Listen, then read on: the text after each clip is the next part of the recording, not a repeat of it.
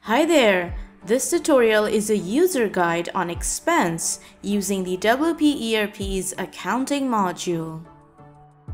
Today, we will be looking at create expense, create check, create bill, and pay bill. Let's start with create expense. Go to accounting from your ERP dashboard, then go to expenses under transaction.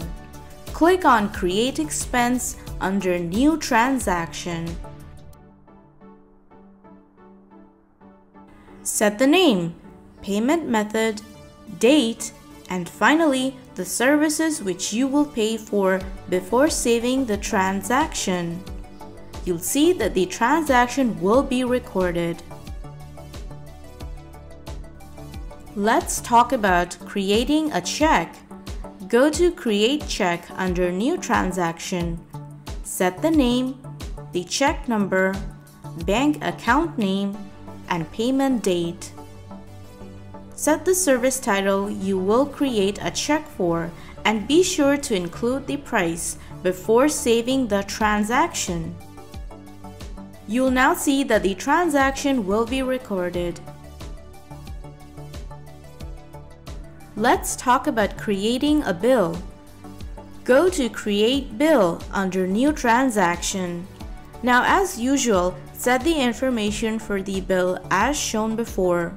When you are done, click on Save. You'll now see that the bill will be recorded. Click on the vertical dots to choose and make payment.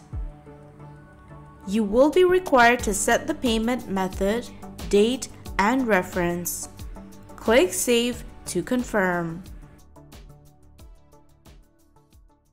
Pay bill is for making payment for a bill you created. Go to Pay bill under New Transaction, then set the name and other payment information. The bill will auto-appear. Finally, hit Save to confirm and display your payment. All of your expense will be reported in the Ledger Report. Simply go to Reports and go to the Ledger Report. Now click on any expense name you created and all the expenses will be listed. Set the date if needed and click Filter.